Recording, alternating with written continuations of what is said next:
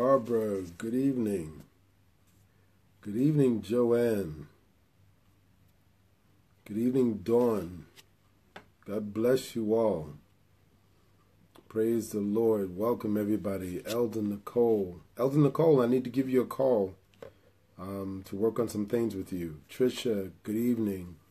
Joanne, good evening. Joanne, I haven't forgotten about you. Thank you so much. I've just been so busy. Nicole, I've been busy. It's been crazy. God bless you, Lamont. It's good to see you, my brother. Dell, it's good to see you. God bless you. God bless you all. Amen. Truly, God is worthy of all praise. God bless you, Angela. Thank you all for sharing the video. God bless you, Barbara. Miss Dorothy, God bless you. God bless you. So good to see you all. Amen. And I'm so grateful for you guys taking out time on this Memorial Day weekend, this holiday of yours, to spend a few moments with me in study of God's Word. I want to thank you for that. You know, God bless you, Kim. It's good to see you. Thezin, God bless you. I believe that's the way you pronounce it. Please forgive me if I pronounce it wrong. Denise, Minister Denise, God bless you. Melinda, thank you for calling me. I appreciate you. God bless you. Amen. Good evening, Denise. God bless you. Amen. Camilla, it's good to see you. God bless you. Amen. Oh, thank you, Thezin. That's good, Thezin. That's an interesting name. Very interesting. Amen. And so God bless you all. Amen. So we're going to begin in prayer, asking God for wisdom and, and just thanking God for the many things He has done in our lives. And listen, and I just want to take a few moments before we pray and just highlight a few individuals. Our brother Lamont Banks, he actually posts a lot of videos on teaching of God's Word with other people, and he shares videos of a lot of different people. And so, Lamont, I just want to say thank you for how you have shared our videos, and the videos that you have posted have been a blessing. And so truly, the Word of God says that it's all of us. We all are working together for the call of Christ, for the kingdom of God. And it's not a one-man show, but it's all of us working together. And the Bible says when the body works together and each member does its part, it edifies itself in love and the body grows. And so, as I get older, I'm realizing more and more the importance of partnership, having people that are around you that are spiritually minded, those who are mature, and those who are really focusing on the same things to grow in the knowledge of Christ, not looking for a name for themselves, not looking for, accolades or prosperity, but no, just because of the love of the kingdom, just to love on God's people and to bless them with the Word of God. And so many people are a part of churches or ministries that are not really being fed. They're not really being taught properly. And so because of that, they go to church and they're hungry. They go to church and they're constantly hungering and thirsting for more. And so it's ministries like this one and other ministries that are feeding the people of God. And I believe that God is pleased. I believe that God is pleased. And so for each of you, that in your own spheres of influences, that you are out there sharing the gospel of Jesus Christ. You're out there telling people about the love of Jesus Christ. Listen, the Word of God says, be not weary in well-doing, for you shall reap if you faint not. And we know that what we do for Christ will last. And so God bless each and every one of you that are servants of the living God. And so let's go down in prayer so we can get into our study tonight. Amen. And so let us pray right now. Father God, in the name of Jesus, Lord, we thank you. We thank you, Lord, for this time that we have to study your word. And Father, we come before you, Lord God, asking you to clean our hearts and our minds. And Father, give our spirits what we stand in need of in order to faithfully perform what you would want us to do tonight, God. And we pray for free flow of your Holy Spirit in your word. and that, God, you would give us understanding, give us knowledge, give us wisdom, Father, and bless us with direction tonight. Father, we glorify your name, Lord God, and we thank you for all that you're doing, Father, and we bless your holy name, and we know that you are soon to come. And so, Father, your word is a lamp unto our feet and a light unto our pathway. Your word is just, it is pure, it is righteous, it is holy, Lord God, and we pray that you would feed us with your word tonight. We thank you, Holy Spirit, for you are in the midst of us. For even Christ says, where 2 or 3 are gathered in my name, behold, I am in the midst. And so, Father, we thank you right now. It's in Jesus' name we pray. Amen. Amen. So God bless each and every one of you tonight that have decided to join me tonight. And I thank you once again for those that I didn't speak to directly. Hey, Brother Jared, it's good to see you, my man. I haven't seen you in a minute. It's so good to see you tonight. And so God bless you. Amen. And so, you know, for those of you hello, Jim, how you doing? And thank you, Lamont. I appreciate that. And so God bless each and every one of you tonight. And I thank God for you guys. You know, I just want to take just a moment. Those of you who know me, you know, I'm very, you know, on point, right? But every once in a while, I get into this mode of reminiscing and thinking, right? And I just want to say to each and every one of you, thank you. I just want to say thank you. You guys don't realize how much of a blessing you are to me. The fact that I meet with you on these times that we've been meeting, and me having to study and to prepare myself to deliver to you the word of God has been such a blessing to me. And then many of your comments and many of you have texted me or called me or sent a message to me over Facebook. And, you know, and I don't want to start calling each of you by name, but there's a few of you that I really want to just note and mention. You know, like I think about Trisha. Trisha, you are such a blessing. You know, your faithfulness is something to be an example to others. You know, you always have a good word in season, and that is a beautiful thing. You know, and the reason why I'm taking this time out tonight to share these things before we get into the word is because oftentimes we find ourselves only listening to one person, or listening to, in this instance, me. But what you guys see is not as a direct result of only my doings and my work and my, you know, influence, but it's also the influence that you guys have had on me. You guys have blessed me. You guys have blessed me. And so, Trisha, thank you for your spirit. You know, thank you for your spirit. Your spirit is a wonderful spirit. And when I think about Joanne, you are such a blessing. You are such a blessing. You have helped me in so many different ways. And you have blessed me in more ways than I can count already. And I knew you from when I was a kid, you know, and you've been such a blessing. And so thank you, you know, Lamont, thank you for what you do. The things you do is such a blessing to me. You know, Angela, what you do is such a blessing. You know, Siobhan, what you do is such a blessing. It is so comforting for me to have people that I can entrust things to and say, you know, can you handle this for me? Can you do this for me? Can you do that for me? You know, I thank you. You know, Elder Nicole, I thank you for your servant's heart. You know, how you just are willing to just jump right in and roll up the sleeves and do what you need to do to get things done. Thank you. Thank you, Camilla, for your words of encouragement. You know, thank you for each of you. Eram, thank you, you know, for all that you do. And there's so many more of you that, you know, on a week-to-week basis, I can almost, when I get a message from you, it is such a blessing. It is such a blessing. And sometimes you don't know what I may be going through at that moment. You don't know where, listen, I'm human.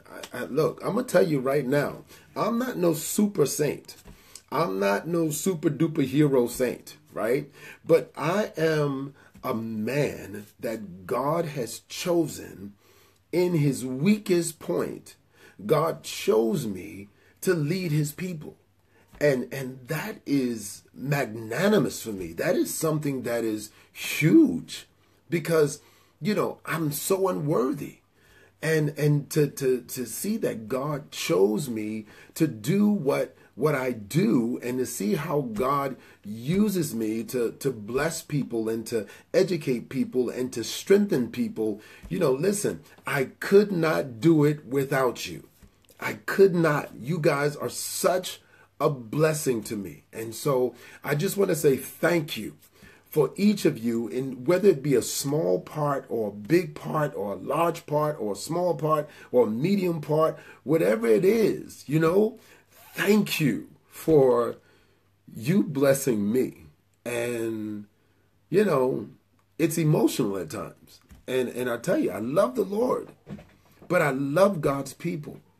And you guys are such a blessing. Even people from my church and my church family are such a blessing to me. And I'm so unworthy. I am so unworthy. So unworthy. And so before I start crying, let me just say that to you guys. Thank you. Thank you. You guys are such a blessing to me. And I pray that as we share the word of God, that you would forever desire more of Jesus, more of him, and just grow in his knowledge and his understanding. Just grow in the knowledge of God, and then apply this thing to your life, because there are 3 stages that we go through. And the 3 stages that believers go through is what I call sit, walk, and stand. Sit, walk, and stand. I read many years ago, there was this book by a writer named Watchman Nee, and he wrote this book called Sit, Walk, Stand. And there are 3 stages that I believe also that every believer goes through. When I see people come to my church, and as a pastor, my desire is to see, God, what is it that they need? And one of the first things that I require of them is to sit. What does the word sit means? It means to be planted. To be planted. Listen, there's a lot of people that the reason why you haven't received the blessing that God has for you, the reason why your ship hasn't come in, or you didn't get what you expected that you should get, is because you refuse to sit. Now, to sit not only means to stay in one place, but to sit means to have your mind, your heart, and your emotions settled that this is where I need to stay. There's a lot of people, when they come into a church or they come into a ministry, they come into there seeing, let me see if I can go there to get a position, or I can go there to get something my way. And if things don't go my way, then I'm ready to run. Listen, if you're not planted in where you're being fed, like for those of you who have been with me over these last, it's been a couple of years, but live Bible studies I was doing for, December, I believe it will be a year, December or January. And so it's like, when we, for those of you who have followed me regularly, and you have kept behind me, I know without a shadow of a doubt that there are areas of your life that has transformed and changed. I know that, God bless you. Amen, Carmen. God bless you. And God bless you, Jacqueline. Amen. And so I know that there are areas of your life that have changed. Why? Because the Holy Ghost is in the midst of us. And when he's in the midst of us, his word searches our hearts. His word searches our spirits, and it finds those wounds, it finds those weaknesses, it finds those issues, and maybe even sometime for some of y'all, when I have taught certain lessons, some of y'all got a little pissed off. And why did you get pissed off? You got pissed off because you were comfortable in that area. This is something that you have done, and you've done it this way all the time. And you know what?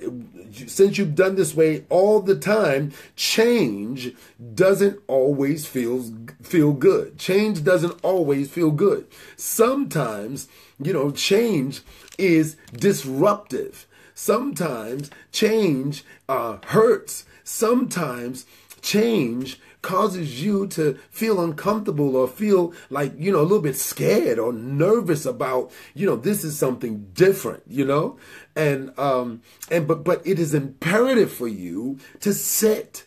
It is imperative for you to get settled. It's almost like today I was transplanting from a little small seedling. I was transplanting from this little cup, the seedling cup, into a pot, right?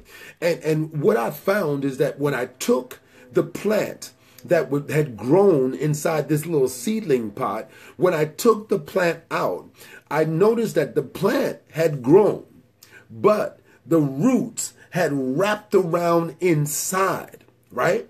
Now listen, if these roots are not broken apart and given room to grow, the plant will kill itself. The plant will be destroyed because it will then rob from itself what it needs to grow. And so many people, when they choose not to be planted anywhere, what happens is that they are only planted in themselves. And because of that, their root system, although they grow in some things, their root system begins to be wrapped around and surmounted around themselves until eventually you kill yourself with your own foolishness. It is important to know that we as people of God must be planted. We must be planted. Now you say, well, Pastor, how long should we be planted? How long? It's not a matter of how long. It is a matter that when it comes to planting, you keep a plant in a certain area until that plant outgrows and transforms. In other words, when you take a seedling and you germinate that seed, when that seed breaks itself, it dies and it breaks, and then a plant starts to grow out, you can't right away take that plant and put it on the outside. Why? Because the elements outside are too rough for it. Those elements outside are too abrasive. And those elements outside will kill that little plant because it hasn't gained strength enough in order to handle itself. There's a lot of you that when you bounce from place to place to place, the reason why the way you'll know that you're not ready to be moved is that little things offend you. Little stuff offends you. What people say offends you. What people do offend you. That means you're not ready to be moved. That means you're not ready to be moved. Why? Because the Bible says offenses will come because of the word. So when you have the word of God in your heart, like me, as a pastor, I'm going to teach the word. Now listen, I know a lot of scripture. I know a lot of word. I've studied a long time. I've been studying a lot, but I don't know everything. So guess what? If I would have done the online Bible study, maybe 5, 10, maybe even 12 years ago, then maybe I would not be faithful like I am now. Why? Because from the moment I started teaching this live Bible study and the moment I became a pastor of my church and teaching at my church, there's a whole new level of devils that come to attack. There's a whole new level of chaos, troubles, and trials and difficulties that most people on the outside don't even have a clue to what I go through. most people don't have a clue. They just think, oh, well, Pastor, you should always do this. And then, like, for example, some of you don't realize that times when you've texted me and said, hey, Pastor, it's 8:30. Why are you not on the conference line? Because I'm still in prayer. I'm still in prayer. I'm still seeking God's face because I don't want to give you man's philosophy, man's psychology, man's ideology, or something that sounds good. No, I want to give you what thus says the Lord. And then oftentimes I even got to deal with my own heart. I got to deal with my own heart, my own issues, my own drama, and I got to set that thing right so that when I teach you, I'm giving you the pure, unadulterated word of God. And so, this requires work. It requires effort. There's a lot of people that says, oh, you haven't called me back. Oh, I'm so sorry. It's been so crazy for me, and oftentimes I got to find a place. And so when I first moved to this place, I didn't tell really nobody where I lived at. I wouldn't give people my address. Why? Because folks, a lot of people just think about what they want. So they call, they talk, they email, they text, they stop by, they do all these different things, not realizing that they're only one piece of the multiple slices of pie. And so therefore, if like I was telling a friend the other day, I said that sometimes I'm on the phone ministering to people between 8 and sometimes 10, 12 hours a day. So my first thought when I get off the phone is not to get back on the phone. No, my first thought is to get on my knees, pray, reset my mind, reset my thought. And listen, being a pastor of a church is heavy enough. But then add to it this online global family, and it's even more ministry. And I'm only one person. And what I want to do is never let pride, arrogance, or anything come into my ministry. I want to always be humble under the face of God. I always want to be humble under each and every one of you to let you know that I am not the end all be all. No, I'm a man just like many of you are. You're human. All of you are human. We all are growing. We all are coming to the knowledge of the truth. We all are growing and we want to be like Jesus. Rodney is not the author and finisher of your faith. No, Jesus is the author and finisher of your faith. So each of us is trying our best, or like my pastor used to say, our level best to really be like Christ. And that's not easy. Listen, it's easy to talk about wealth and prosperity. Why? Because folks love that stuff. Folks love all the money and get rich, and this is your best season, and today is the day you're going to get everything you want and everything like that. It's easy to talk about that because that's all over the place. And so you can find a plethora of information on those areas. But how about suffering for Jesus Christ? Nobody wants to talk about that. Nobody wants to talk about what you go through. And today's topic is hold on for your blessing. What do I mean by hold on? In other words, you got to know what to do when you're in that holding pattern. Later for the blessing, because the blessing is sure. Whatever God has for you is for you. Whatever God wants for you is for you. Whatever God has is going to come your way, is going to come your way. So listen, let's not talk about that right now. Let's talk about what do you need to do in the holding pattern. What do you need to do in the midst of everything that you have to deal with? In the midst of all the trials, in the midst of the naysayers, in the midst of, listen, maybe God gave you a vision of a business, but listen, you got to go through those maybe a year, 2 years, 3 years of unprofitability. What do you do in those 3 years? What do you do? How do you hang on in there? How do you hang on in there to say, listen, I'm going to let the joy of the Lord still be my strength these 365 days, or maybe 365 days times 3. Times 4, times 5. What about times 15? What about if you're like the woman with the issue of blood for 38 years? What about if you're like the man who was blind for 40 years? What if you're like the children of Israel that got to wander around in the desert for 40 years? Listen, let me tell you something. You need to know how to hold. Yeah, Melinda, you need to know how to hold on to the hold on. You need to know how to have joy in the midst of that holding pattern. You know how it is when we get on the plane. We get on the a plane and we want to fly somewhere, and we're so anxious to get to our destination. We want to get to that. We want to get to that beach. We want to get to that, whatever it is, right?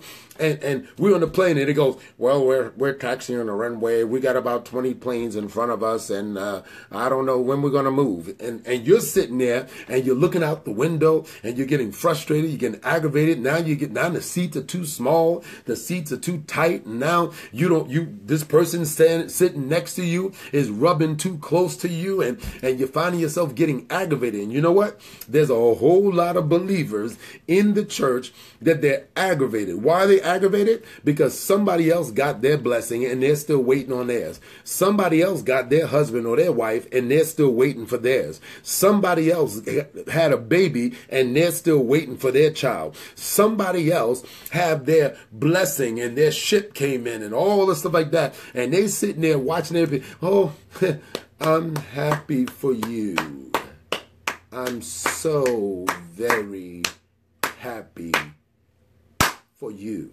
So many people are sitting around just frustrated because they don't know what to do in the holding pattern, what to do, what's going on. So number one, we talked about that you need to sit, you need to be planted. Number two, you need to be able to walk. What does that mean? You need to be able to walk that walk. So in other words, like for example, whatever you feel like you've been called to, you need the freedom to be able to walk that thing as that thing. So like, for example, if you say you've been called to preach, then as a pastor, I want to know how much studying you're doing.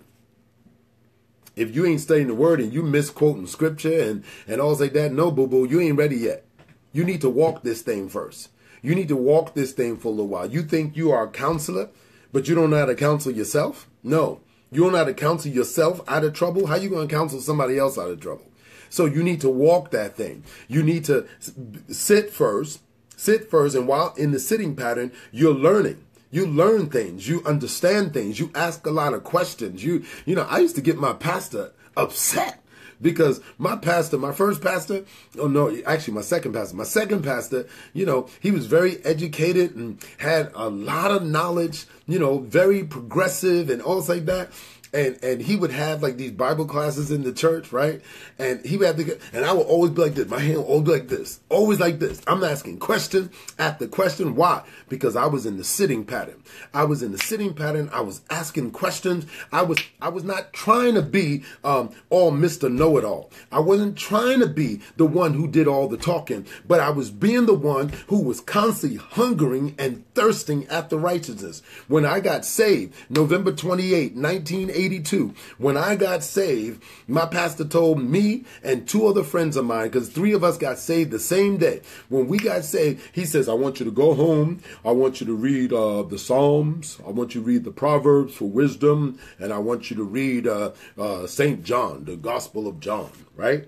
And my friends, they read those books. But when I got home, I was looking at John talking about, well, the prophet Isaiah said this. So I said, I want to check it out. So I went to the prophet Isaiah. So I was reading the minor prophets, the major prophets. I was reading Ecclesiastes. I was reading Zephaniah. I was reading all these books, and I was hungry. I was thirsting. Little did I know that God was calling me to be a teacher, and a teacher who don't know nothing needs to shut up.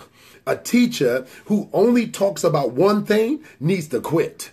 Why? If you only want to talk about finances, if you only want to talk about blessings, listen, you better open your mind, because if you are a teacher, there is so much more in the word that the people need to understand. Right? Not just about wealth, but how to treat their husband, how to treat their wife. I've heard pastors say, oh, well, I listen to love songs so me and my wife could get in the mood. Listen, if you need that to get in the mood, you definitely need Viagra. I'm telling you right now, because the fact is, if God doesn't teach you how to love your wife, if God doesn't teach you how to love your husband, then he ain't God. But he is God. So he'll teach you how to be respectful. He'll teach you how to honor. He'll teach you how to love. He'll teach you how to be committed and faithful. And you'll look at her and go, whoo, like Adam said, this is bone of my bone and flesh of my flesh. My God. He looked at that woman and she was butt naked and he was ready. Listen, I need to pause for a second. But he was ready. That's all I can say. He was ready. Because when he sinned before God and God kicked him out of the garden, what was the next thing they did? They had sex. And some of y'all are too stiff. Some of y'all don't even understand what God can do in your life to bless you in this. My God, we're going to get into a subject that y'all not ready for right yet. But let's get into the word of God, right? So number one, we need to sit. Number two, we need to walk, right? We need to walk. And then number three, the final stage is to stand, to actually stand without any additional help. Like, for example, you don't need someone to tell you when you're wrong. Because now you can stand in that thing. You know when you're wrong, and the Holy Spirit will lead you and guide you. Doesn't mean that you don't need instructors. Doesn't mean you don't need help. Doesn't mean people can advise you. But it does mean that you're able to stand on your 2 feet. And listen, I've been attack after attack after attack. And listen, I'm human, so sometimes the attack becomes a little bit overwhelming. But David said, when my heart is overwhelmed, lead me to the rock that is higher than I. You know, and so every once in a while, I find that certain weights weigh very heavy on these shoulders of mine. And I go, oh God, I don't say Calgon, take me away. I don't look for some tropical island to run to. I don't go somewhere and smoke or drink and take some wine to calm down. I don't do that stuff. You know what I do? I fall on my face and I say, God, I need your power. I need your understanding. God, I need your wisdom in this. God, I need your help in this. And listen, I don't know about y'all, but I can tell you that the same God that picked you up from sin, snatched you out of the clutches of sin, the flesh, and the devil is the same God that can help you through what you're going through today.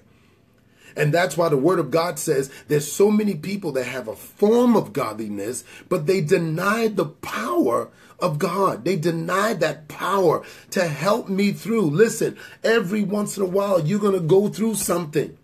Every once in a while, you're going to go through some storms, some battles. And listen, it's okay to cry. It's okay to cry. Listen, I preached a sermon several years back on a men's day that men do cry. And there's a lot of people that when they see Pastor Rodney cry, oh my God, they don't know what to do. They're like, oh my God, what's happening? He's crying. Oh my God, I don't know what to do. Y'all see my face? Listen, it is really about that we are human. And don't allow any pastor or minister or pastor or bishop or whoever, apostle, to tell you that you should never cry. No, the word of God says God stores all your tears in a bottle. He knows how you feel. He knows your frame. And sometimes I'm driving on the highway, and as I'm driving on the highway, I'll see a cloud or the Holy Spirit will come in that car and start ministering to my heart. And all of a sudden I'll turn off the music. And as I'm driving down the road, I'm worshiping and the tears are falling. And listen, tears are healing. They are so healing, and it refreshes your soul, and it just lets all that junk come out of you, all that stuff. And there's so many people that got so much baggage inside. They got so much weight. The word of God says, wherefore, seeing that we are surrounded with such a great cloud of witnesses, let us lay aside every sin and the weight that so easily trips you up. And let us run with patience the race that is set before us, looking unto Jesus, who is the author and finisher of our faith, who, for the joy that was set before him, he endured the cross, despising the shame, and now has sat down at the right hand of the Father. It said, consider him who endured such contradiction against himself, lest you faint and be weary in your minds. Listen, when you know what Jesus went through, and every time Jesus went through, he said, Father. Same thing you must do. Same thing I must do. Is be real. So we got sitting, to sit, to walk, and then to stand. Now I want you to turn with me to Genesis chapter 15. Genesis chapter 15. Amen. Glory to God. Genesis chapter 15. And we're going to read from verse 1 to verse 14. No, let's just read. Let's read verse 1, and then we'll read verse 12 to 14. Okay? So Genesis chapter 15, verse 1 and 12 and to 14. It says, after these things, the word of the Lord came to Abram in a vision, saying, do not be afraid, Abram. I am your shield, your exceedingly great reward. Verse 12 to 14. It says, now when the sun was going down, a deep sleep fell upon Abram, and behold, horror and great darkness fell upon him. Then he said, God said to Abram, know certainly that your descendants will be strangers in a land that is not theirs, and will serve them. And they will afflict them 400 years, and also the nation whom they serve I will judge. Afterward, they shall come out with great possessions. Now, here's the interesting thing. If you look here, God starts off this conversation to Abram, saying that, Abram, I am your exceedingly great reward. Okay, wow. God, you're going to bless me. God, you got me. God, oh, wow, you're going to give me something that's marvelous. Oh, God, I love it, right? That sounds good. But then if you keep reading, God says your descendants are going to be in bondage. And they're going to be afflicted 400 years. And then he says, then afterwards, he says, then I'm going to bring them out and bring them out with great possessions. And every once in a while, my friends, you may not hear this from anybody else, but every once in a while, God's blessing is in the wait. God's blessing is in the wait. Listen, a lot of people think that God's blessing is in the blessing. And that when I get that blessing, then I know that God blessed me. No, but God's blessing is sometimes in the wait, right? It's in the wait. It's when you gotta wait through some things that God will give you the greatest blessing.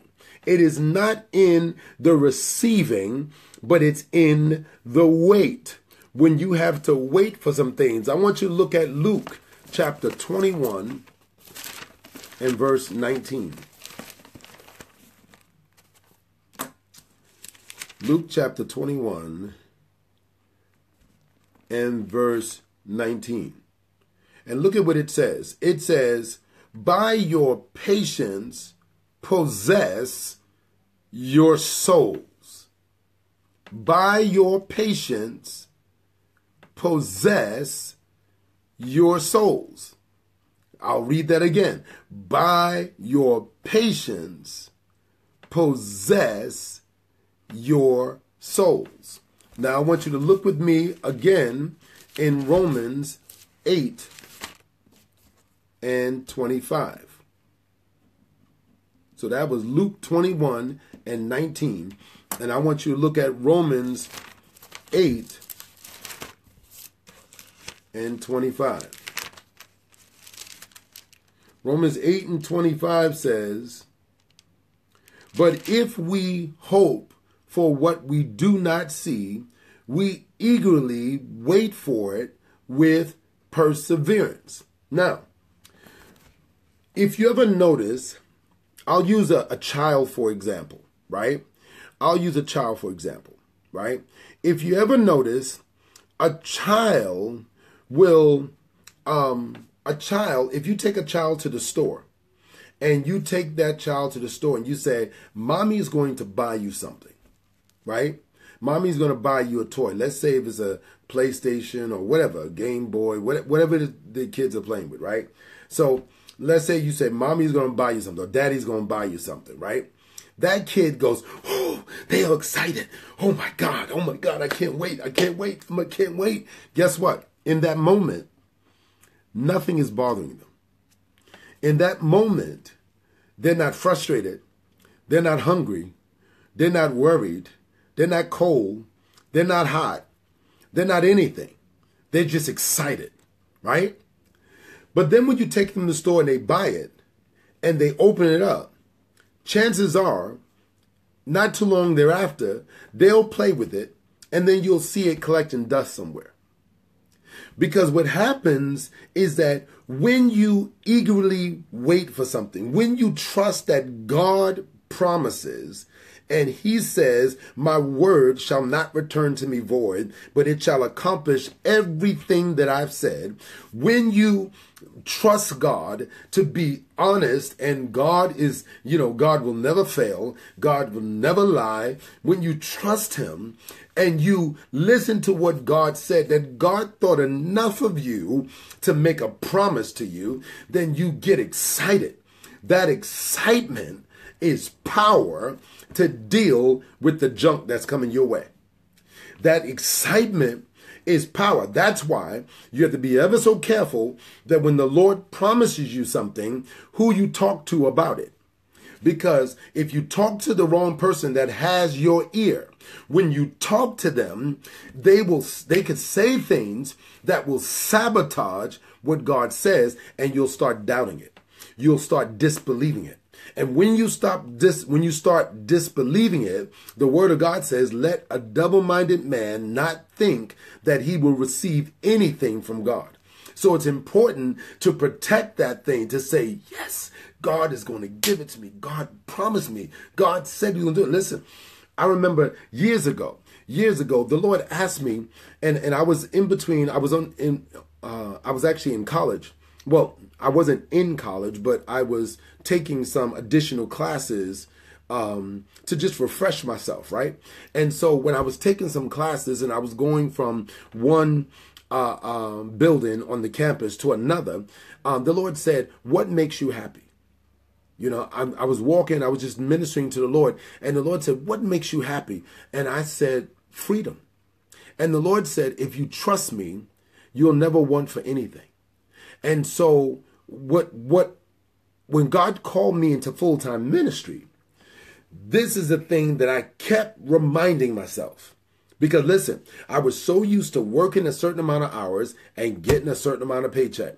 But when God told me to go into full-time ministry, then I found myself saying, well, Lord, I don't know where I'm going to make ends meet. I don't know how I'm going to make things go. But then when I stopped doing it, stopped thinking about that, and remember what God said, if you trust me, you'll never, want for anything. And so because of that, every time I would go into, even to this day, when I go into different financial problems and things get tight, because listen, sometimes it get tight. I'm not going to lie to you. And we're human and it goes through it. Sometimes Rodney has spent money in the wrong way. And so something that God had earmarked that money for, I spent it on something else, and now when that thing comes up, I don't have the means to do it. So it is then that I start to remind myself to the Lord. I say, God, you promised you was going to take care of me. God, you promised if I trust you, you said I'll never want for anything. God, you promised that the wealth of the wicked is laid up for the righteous. And I start going over his promises over and over again until listen what I'm talking about, until that excitement builds up inside and overwhelms and overshadows and surmounts all of the worries and the stresses. See, remember I told you, keep in mind that we talked about in the beginning, sit, walk, stand. See, you can't stand in something if you first don't sit. And you're not going to sit if you first don't prove it and walk it out. So what happens is that every time you go through a struggle, every time, listen, I'm teaching you tonight. Every time you go through a situation, you got to go right back to that sit, walk, stand. Sit, walk, stand. First of all, sit on that thing. Okay? What am I going through right now? What am I facing? What are you facing right now? Sit down and let God speak to you. Let God speak to you. Don't start talking to friends. Don't get on Facebook. Oh, God, I'm about to die. Stop that. You hear me? Stop that. tell your hands to stop typing your frustration on Facebook, because all you're going to get is people chiming in saying, oh girl, yeah, me too. I'm going through hell too. Oh yeah, girl, what's going on? Do I gotta fight somebody? Come on, people of God, sit. Let God speak to you. Let God speak to you. So if you're going through a financial crisis, then study and meditate on what God has to say about finances and how he will take care of his people, how he will supply your every need according to your riches and glory, how the Lord, he says, I've never seen the righteous forsaken, nor his seed begging bread. You know, every time you sit there until things start to shift inside. Okay? Then when it starts to shift, now you walk in that thing. How do you walk in that thing? That means if you're sitting at home and you're crying, oh God, please, Lord, you crying, get up off that bed, fold that cover, go and wash your behind, brush your teeth, comb your hair, and go outside and do something. Walk in that faith. Walk in that faith to say, my God, Lord, you promised to take care of me, so I ain't going to worry about it. I ain't going to stress out about it. I'm not going to sit here. I'm not going to get on Facebook and dump. No, I'm going to get up and I'm going to go and do something productive. I'm going to go and do something that's beneficial. So sometimes maybe you need to get up, clean your house. Stop worrying about when you're going to pay the bills. Get up, wash some dishes. You know, cook some food. Get up and go outside. And if you don't got no money, grab a bucket and some soap and go out and wash your car. Wash your car. Take your time and wash your car. And as you're washing, sing the glory of the Lord. Sing the praises of the Lord. And let that excitement build up. And then when it builds up and it overwhelms your fears and your worries, now you can stand. Let's say if you're sitting there thinking, oh, when is my boyfriend or my girlfriend going to ask me to marry them? Or when is my Boaz or my Eve going to come in? Listen, if you pining away, listen, go up there, shave your back, shave your legs, clean your face, comb your hair, you know, go outside to the library and read a book. Go for a walk. Do some power walking where you got to sweat a little bit. Go out there and enjoy your life. Why? Because the more you sit in misery, the more you sit in fear, the more you sit in doubt, the more you sit in that stuff will overwhelm you. But if you sit, I'm telling you, this simple instruction for every believer, if you would just remember, sit, walk, stand. In everything, whatever I'm going through, right? Yes, Joanne, you know, if whatever I'm going through, you know, if you're going through whatever, if somebody is pissing you off at work, then sit down. And if you can't navigate the word because you're not skillful in the word, then go to someone who is skillful in the word and say, can I ask you a question? What does the Bible say about when a coworker pisses you off? And then when they give you scriptures to read, go home and sit in that thing. Don't do a whole lot of talking. Don't go over there and rehearse everything they said, because they said this to me and they said that to me, and I ain't like that. Because listen, if you come to this wise preacher, I don't want to hear the long story. I want to give you the solution so that you can turn that situation around and keep it moving. Because I ain't got time to waste on you, boo-boo, and you ain't got time to waste on me. It is time for us as people of God to mature and to move forward. So what do? We ask Lord, what do you have to say in this manner? What do you have to say about this situation? What do you have to say about what I just figured out? But God, you said, you know my uprising and my down sitting. You know all my thoughts are far off, which means that even before that problem came to you, God knew it, and God already had a way out of it. He knew what you needed. And guess what? Your blessings are sure. For he says, here's the end result in everything. Think about this and write this down if you can. Post this on this feed. Post this on your page, whatever you want to do. But post this. Think about this. Here's something that God has already settled in the heavens. And you never have to pray about this. You never have to ask God, Lord, are you going to do this? Because the Lord said, you are more than a conqueror. He says, you are more than a conqueror through Christ who strengthens you.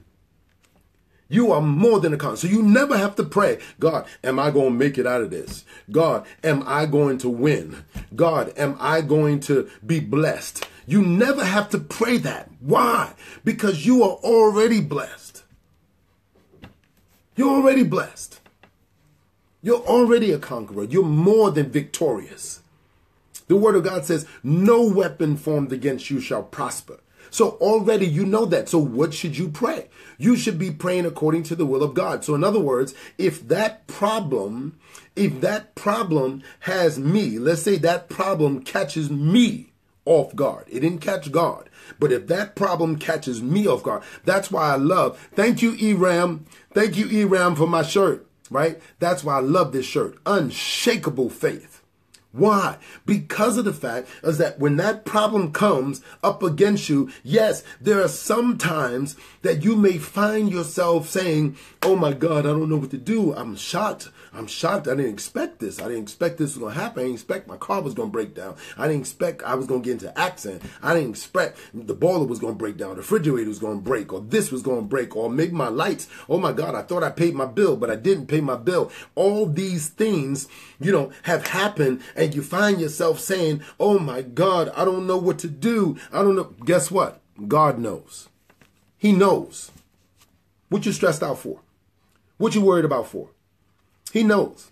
And guess what? No matter what, he says in Romans 8:28, for all things work together for the good of those who love the Lord and who are the called according to his purposes. So guess what? You know that in every circumstances, even if it shocked you, say what? Even if it shocked you, guess what? You know victory is mine. You know I'm more than a conqueror in this. You know that in the end of all this stuff, guess what? I'm going to make it through. You know that after all this stuff is done, you know that I'm going to win. You know that. You know you're going to win. So what do you need to do? What you need to do is that you have to prevent the stuff that's coming at you from getting in you. Okay? Like when people tell me that so-and-so made me mad. No, they didn't make you mad. You were already angry. They just, when they came at you, they triggered something that was already in you. And if you are wise, you will acknowledge that before God and say, God, there is anger inside of me. Forgive me and take it out. Then guess what? That person pissing you off was a blessing in your life. They were a blessing in your life because they showed something that was in you that you didn't think was in you. I see a lot of people, a lot of immature Christians that walk around and say, oh, I ain't got no problem. I ain't got no problem with this. I ain't got no problem with that. I ain't got no problem with this one. No, I love everybody. I love everybody. And then something happens to piss them off and they lose control. Why? Because that situation God allowed to happen to show what was inside of you. And so our job is not to fight to win because we already won. Our victory is secure because of who Jesus is.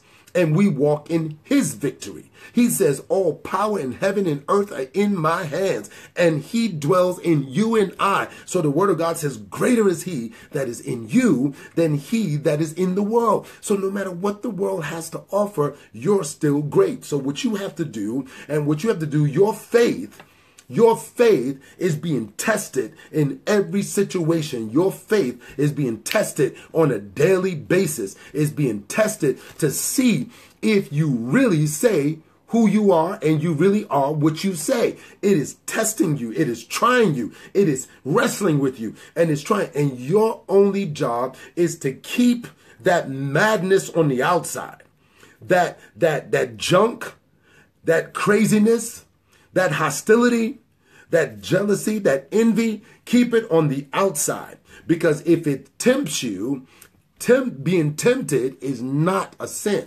Falling to temptation is a sin. And so when those problems come, what a lot of believers don't do, they don't fall back to that regular 3 steps: sit, walk, stand.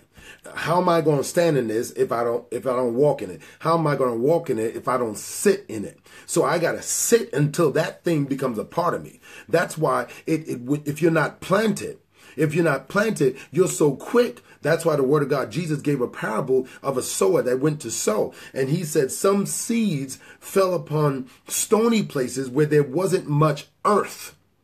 And the plant grew because there's nothing wrong with the seed. So the plant grew, but because it didn't have much earth, it was offended because of the elements. And it withered, it died.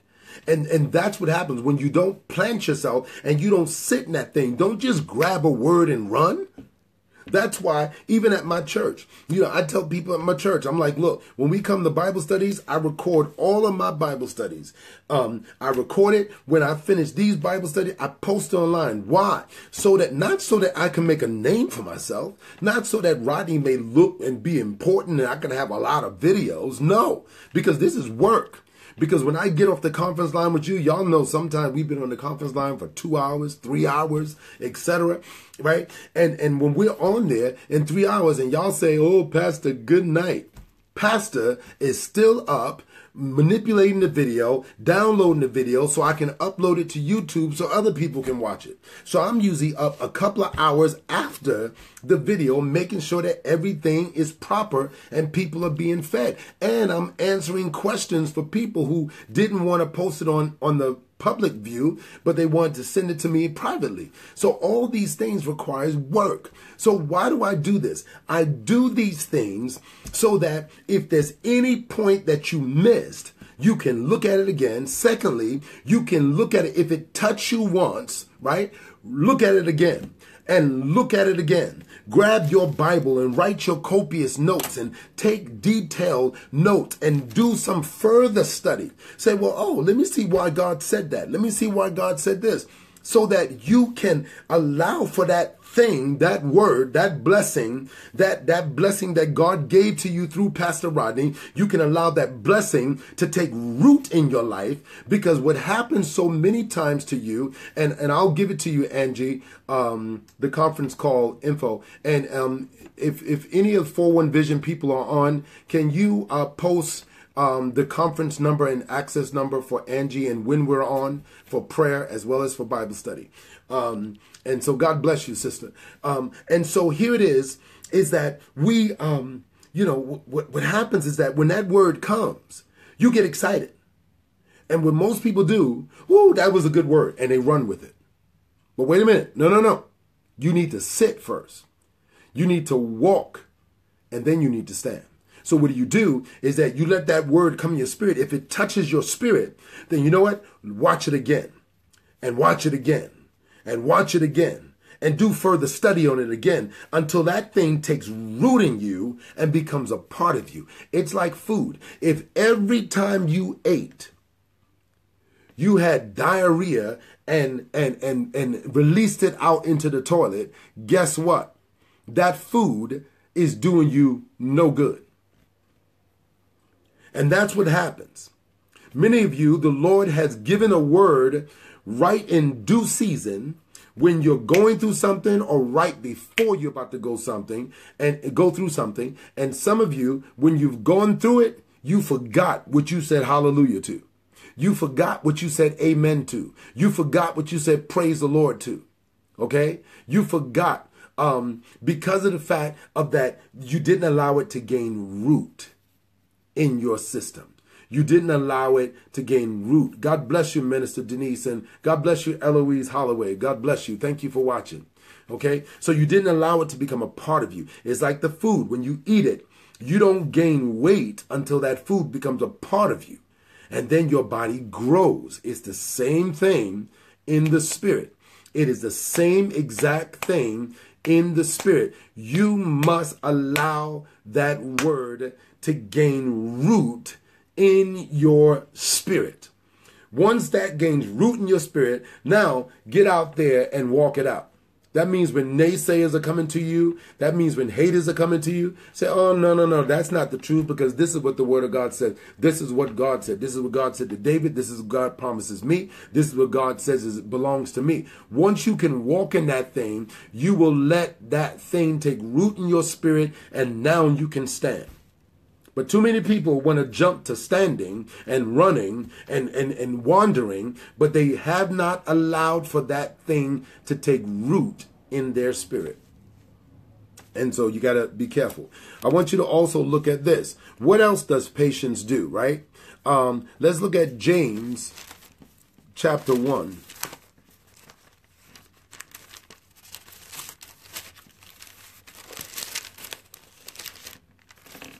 James chapter 1. And when you get to James chapter 1, let's look at verses 3 and 4. James chapter 1, verses 3 and 4. It says, knowing that the testing of your faith produces patience. It says, now here's something you have to do. Let patience have its perfect work, or its perfecting work, that you may be perfect and complete, lacking nothing. See, when you don't stay in the holding pattern, you will never gain patience. And if you never, there's a lot of people, I heard a lot of believers say, oh, I'm not praying for patience because patience give you trouble. You crazy. You need patience. You need patience. Patience will cause you to be perfect and entire, lacking nothing. My patience sitting under my pastor, sitting under the Holy Spirit, sitting under the voice of Jesus, and allowing the Holy Spirit to minister to my heart, and allowing this word to take root in my system, which many times, even like, at home, sometimes, my mind may be, tossed to and fro with a lot of different things that I got going on at one time, right? And I got all these thoughts going in. And then when it's time for me to go to bed, I hear the Holy Ghost says, okay, now go to bed. When I go to bed, my mind is still active. So what I'll do is that while I'm in my bed, I'll start to meditate and memorize and rehearse in my mind scriptures that I know. Scriptures that are relative to my situation. Scriptures that are relative to me. And that is because I've studied. Now, in most times when you hear me quote scriptures, I quote scriptures from the King James Version. And that's because, when I grew up and where I was doing most of my study was out of the King James Version. So most of my memory is in the King James Version. And I've heard people say, well, Pastor, what version is a good version to read? I ask them, number one question is, are you born again? They go, yes. If they're born again, then I say, well, what version was your pastor or preacher or whoever it was that preached to you, what version were they reading from?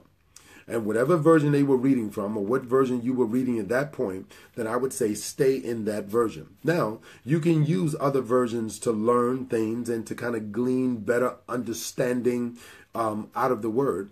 But for me, the root of what I have in my system comes from the King James Version. But generally, when I'm studying with the church and when I'm studying with you all, I study out of the New King James Version. And every once in a while, I'll use the New Living Translation. But the Word of God is strong and powerful. The Word of God is mighty. The Word of God is piercing, and it is transformative. The Word of God can change how you're thinking. The Word of God can change how you're feeling. Ladies and gentlemen, when your emotions are getting out of control, You need to sit in the word until that word transforms you. What did God say? God says, he says that you will find me when you search for me with all your heart. That means you got to have this desire in you to turn away from that thing. Now, let's think about this. Let's get a little personal, right? Let's get a little personal. Let's say if you're feeling a little bit frisky. You're feeling a little bit frisky and you want, you want to have in some secluded rendezvous, you want to have some little romantic rendezvous, right? If you're having that, right? Now, these are all human things. A lot of times in the church, we take things and we magnify them to so many levels until the people of God is afraid. And I'm talking about single and married people. There are times that a married person may feel like I'm attracted to somebody else, right? For whatever reason. It may be momentarily. It may be just in that one day that you find yourself looking at that person a little bit too much. Whatever it is, right? And yeah, singing it too. That's right. That's right. You may be, I don't know. You might be looking at the person, staring too much, find yourself constantly checking. And that is because a lot of people, women and men, but oftentimes what I've counseled, even women, a lot of women, y'all lied to yourself. Y'all lied to yourself. Because if you're looking, right? If you look one time and you looked away, and then you look again, right? Let me give you a simple thing. If you look at somebody and then you look away, and then you look at them again, it is because something in you is drawn to them. Right? Something in you desires something from them. Now, for sometimes it could be something as innocent as you admire their outfit. You like the way their outfit is put together. But then there are other times when you're looking at them, you may, like ladies, you might see somebody with nice shoes on, or you might see somebody with a nice purse. Or you might see a guy that he's dressed really well, and you might say, oh, he's a very nice dresser. But if you look again, that is your desire inside that is longing for something. It is your desire that draws you to that person, right? So now, when you have these desires, these normal desires in our humanity, why? Why do I say they're normal? Because the Word of God says in Galatians, let's go there. Galatians chapter 5. Galatians chapter 5 and verse 19 to 21. Galatians chapter 5 verses 19 to 21. If you look at here, it says, now the works of the flesh are evident, which are. That means what your flesh and my flesh likes to do: adultery, fornication, uncleanness, lewdness, idolatry, sorcery, hatred, contentions, jealousies, outbursts of wrath, selfish ambitions, dissensions, heresies, envy, murders, drunkenness, not with wine, without wine, drunkenness, revelries, and the like. In other words, many other things are in your flesh. Your flesh is apt to do any one of these things, right? So a lot of people say, oh, I don't know why these people looking at all these women and I don't know why these men can't keep their eyes on their wife. Listen, stop lying to yourself, because adultery is in you too. Fornication is in you too. It just may not have manifested itself yet. And a lot of people, like I see some of these, sometimes these old mothers, they'll come to you and they say, oh, come on, baby, give me some sugar. Give mama some sugar. And then they naturally want to kiss you in the mouth. They naturally want to kiss you in the mouth. And they hug a little bit too long. Sometimes. Y'all see this look? We got to be wise as serpents and harmless as doves. Some of you women, you got these older dads and fathers in the church that's hugging all over y'all. And they're squeezing you, both arms wrapped around you, squeezing you close to them. And you think their flesh don't feel your breast pressed against them? Y'all better open up your eyes. You like, oh, he's such a father to me. Listen. The Bible says, not Pastor Rodney, the Bible says, do not trust the arm of flesh, for it will fail you. You dare not trust your own. Too many people fell into different entrapments and different situations. Why? Because you're not being wise. Yeah, Eram, sometimes they shake your hand and they may be shaking your hand too long. And y'all know it, women, you know it when a man is holding your hand and that hold is a different kind of hold. You better stop lying yourself. I don't care how old he is. I don't care how young he is. I don't care how old. She could be pastor whomever. It don't mean nothing. At the end of the day, they have flesh. And if you don't walk in the spirit, you will fulfill the lust of the flesh. That's why I'm not shocked when I hear pastors fall or when I hear different people fall. I'm not shocked because one of the things that generally happens is this, right? And I'm going to share with you, right? Think about this. When you fall, before you fall, these are the things that happen. Y'all ready? Before you fall, the first thing that's going to happen is that the enemy's got to get you to close this. He's got to get you to shut out the word, right? So if you are a person who don't like correction, if you are a person that when somebody corrects you, you feel like they're judging you, it is because you're hiding sin. I'm telling you right now. For the Bible says, whom the Lord loves, he chastises. Whom the Lord loves, he chastises. Now, why am I teaching you these things? I'm teaching these things because guess what? Soon, October of this year, God's willing, we're going to get together and we all going to come into one place together and people are going to travel from around the country. And I know that in this crowd of people that's coming, right? Because I'm looking to shut down this hotel.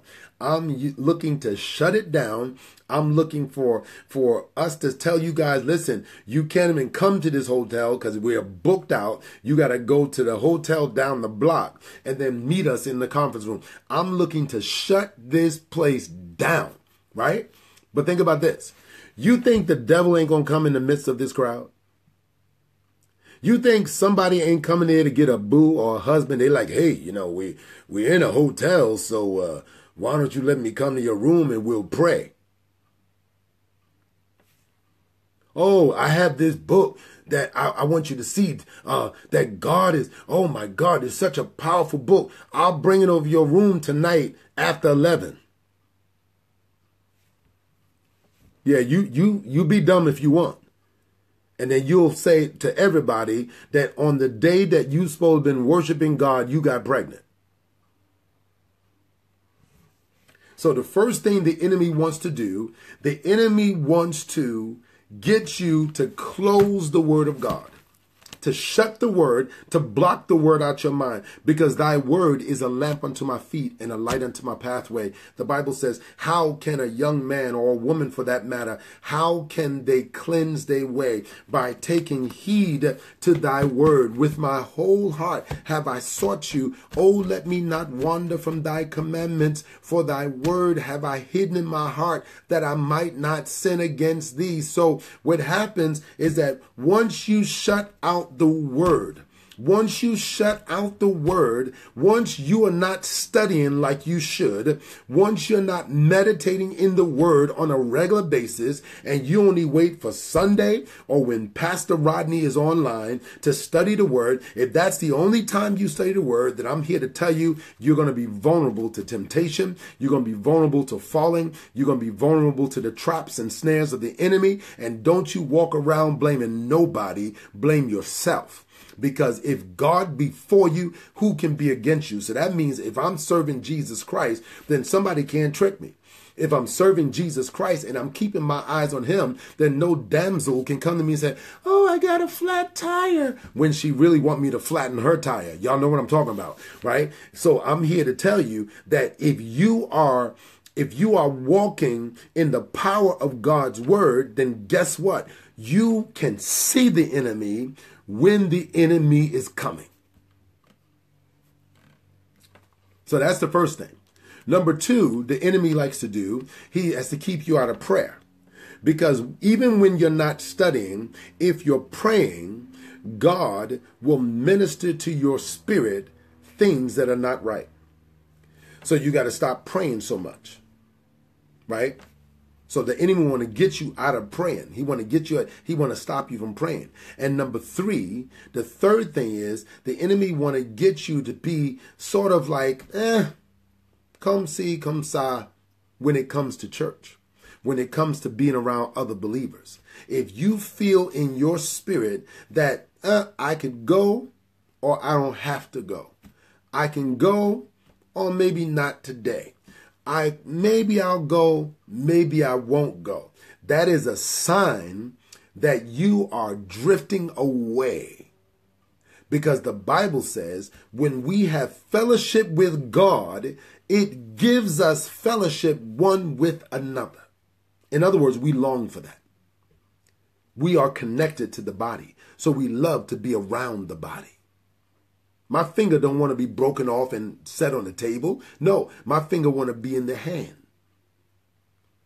So when you see these signs are happening, when you're not studying the word, when you're not praying, and when you're not fellowshipping with the other believers in the church sanctuary where you can sit, you can walk, and you can stand in the church and learn and grow together, if you're not having that on a regular basis, you will be defeated. And it'll seem like that you need some special touch. You need some special man of God to lay hands on you. You need a special word. You need something big and powerful to help you when the big and powerful Almighty God is in you. So, in our flesh, there is nothing good. And so oftentimes when we look at it, we need patience. Patience will teach us how to control this thing. Listen, I've fallen many times in my lifetime. Many times. But the one thing I'll never do, I'll never say, oh, it was that one's fault why I fell. It was this one's fault why I fell. No, no, no. The times I failed, I'm going to tell you the honest truth because God was speaking to my heart. God was talking to me and saying, don't go there. Don't do this. Don't call this one. Don't do that. Don't do that. No, don't do that today. No, it's too late. No, don't get on the phone. Turn off that TV. Don't go on the computer. Don't do this. Don't do that. And in the times where I disobeyed him, right? Now I'm walking in disobedience. Now I'm vulnerable to the attack of the enemy. But the times when I obeyed him and obeyed him, I said no. When I said that, guess what? I walked in total victory. And there was no devil in hell that could stop me. And so I want to encourage you today. And what I tried to share with you today is share with you some points and some tips to help you to realize that you need to walk in a different way with your Heavenly Father. And the only way you're going to do that is if you sit, you walk, and then you stand. Sorry for the interruption. We had an interruption. And so God bless you all that are still with me. God bless you. God bless you. I'm back. I'm back. I'm back. And so it is imperative for you to sit, walk, and then you're going to stand. Amen. And so we're going to get ready to pray and close out tonight's study. But before we pray, I want to let you all know, amen. Can you all see me? Am I back now? Let me know if I'm back, if you can see me and everything is good. Amen. If you can see me, just say, I see you. I see you. Everything is good. God bless you. God bless you all. Let me know if you can see me. Can you see me? Yes. Amen. Okay. So before I let you go, we're going to close in prayer. We're going to close in prayer for tonight's study. I just want to let you know that for the summer months, because I need to prepare. I got several conferences that are coming up and several things that I have to do, some of which I'm going to be talking to some of you to help me with.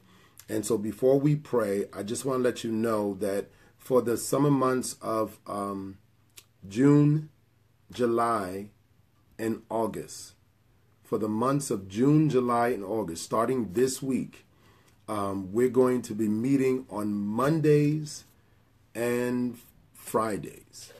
Monday and Friday. So not Monday, Tuesday, and Thursday. Monday and Fridays for June, July, and August, because there's a lot on my plate, people of God.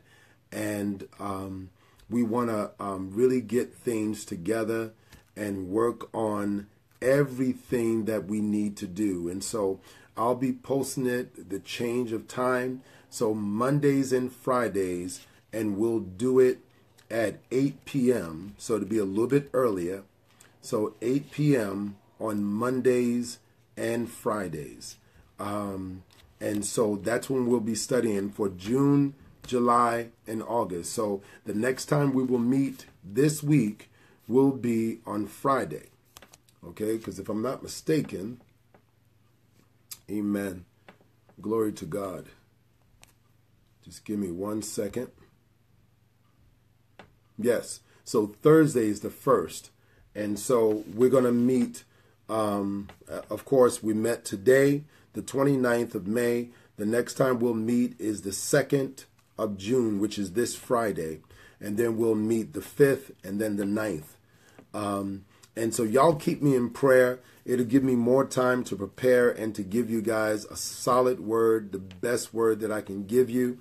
In addition to that, I'll be reaching out to some of you to help me with the various conferences and the things that I believe that God will use you mightily in. And so God bless you all. I love you all in the name of Jesus. And so thank you, Jacqueline. Yeah, so we'll be meeting Mondays and Fridays at 8 p.m. Starting this week. So starting Friday and then on through August, and then in September, God's willing, we'll go back to our regular schedule. And so God bless you. God bless you. I'm so grateful that this was helpful to you. So let us pray, asking God for wisdom, knowledge, and understanding. Let us pray. Father God, in the name of Jesus, Lord, we thank you. We thank you, Lord God, for this day that you've given us, God. We thank you for your word. We thank you for the taught word, Lord God. We thank you for the people who have joined with me tonight. And Father, we thank you for those who will be watching this hereafter. Father, I pray in Jesus' name that you would grow us, Lord God, mature us, develop us, and teach us what to do in the midst of holding pattern, Lord God, that we would not be, Lord God, stand stillish, Lord God, but we would sit, Lord God, we would walk, and then we would stand. Lord God, bless us in the name of Jesus to apply these principles to our lives, even starting tonight and into tomorrow, Lord God. Whatever we face, help us to apply these same principles. You told us to study to show ourselves approved unto you, workmen, that we would be workmen needing not to be ashamed, rightly dividing the word of truth. So bless us tonight, Lord God, and may we ever shine brighter and brighter like Jesus, your Son. We thank you. In Jesus' name we pray. Amen. Amen. And so God bless you all. I love you real good in the name of our Lord. Keep me in your prayers. Thank you, and continue to send your texts, your telephone calls, your messages. All these things are strengthening me. And as iron sharpens iron, so a man or woman sharpens the countenance of their friend. And so I call you guys friends, and you guys are friends. I love you real good in the name of Jesus. God bless you, Trisha, Edna, Manira, Melinda, Beverly, Jacqueline, Charlene, God bless you. Miss Dorothy, God bless you. David, God bless you, my brother. Amen. Dawn, God bless you.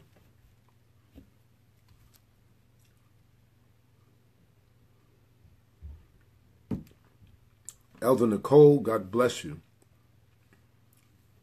Eram, God bless you. Yes, God bless the 4-1 Vision family and 4-1 Global family. Joanne, God bless you. Dawn, you're welcome. God bless you. Regina, God bless you. Thank you. Have a great evening. Eloise, God bless you, my sister. Allega, God bless you, my sister. Starday, thank you for sharing the video. God bless you, Elder Nicole. God bless you. Trisha, peace and blessings. Dell, God bless you. Amen. Angela, God bless you. You're welcome. God bless you. Praise the Lord. Siobhan, God bless you. Michelle, God bless you. You're welcome. God bless you. Bless the Lord. Amen.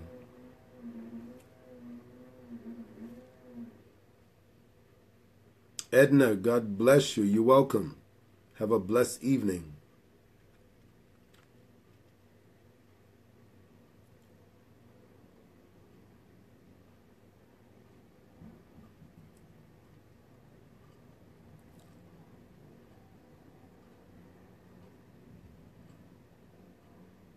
Amen.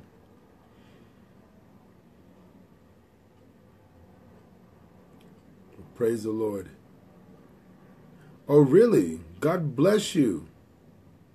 Manira, God bless you. Thank you. Thank you for coming in and joining us. I pray that you were blessed tonight and that you will have another opportunity to join with us. God bless you. You can always look on my page or on YouTube for prior teachings. You know, any way that we can help you, God bless you. Have a blessed and marvelous evening, and thank you for joining us. Thank you, Camille. God bless you as well. Thank you, everyone, for sharing the video. Edna and Starday, thank you for sharing the video.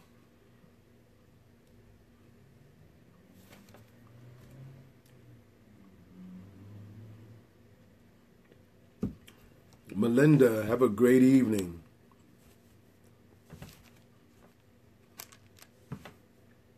Edna, have a blessed evening.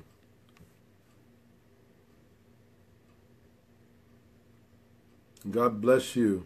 Thank you, Eram.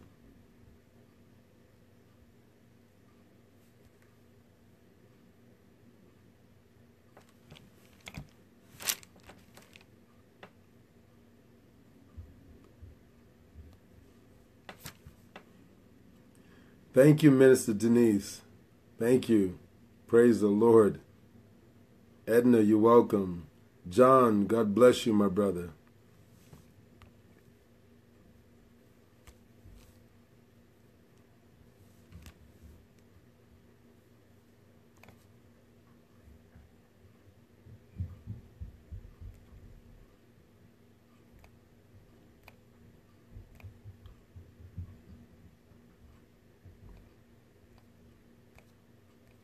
All right, everyone. Have a blessed evening. Chrissy, thank you so much. Oh, Manira, my YouTube channel is it's on YouTube, and it's Smiling. My last name SmilingSolution, SOLUTION.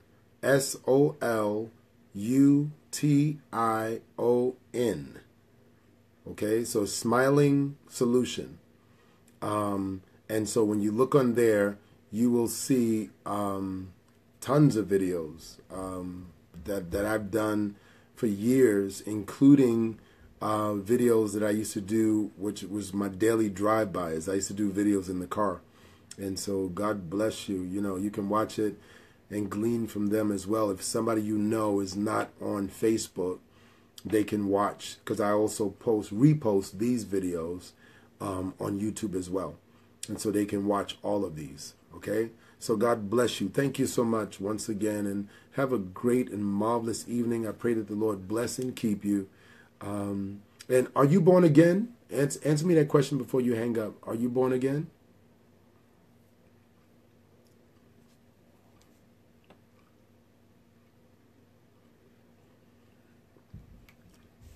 Yeah. Amen. Holy drive-bys, yes. So you are born again. Amen. That's good. That's good. So good. It's going to be a blessing to you. It's going to be a blessing to you. So if there's anything you see that you have a question about, anything that I can answer or further explain, you can always message me if you are a friend of mine's. Amen. Bless the Lord. If you are a friend of mine's on Facebook or even on YouTube, you can actually message me and ask any questions about the videos or things that maybe you didn't understand, or if I said something that you may not agree with, you can ask me and we can talk about it. Okay? And so God bless you. Yeah, Eram is a good girl. She's a good girl. Amen. The Lord has really blessed her. And so God bless you. All right, everyone. Have a great evening. I'm going to hang up now. Have a blessed night.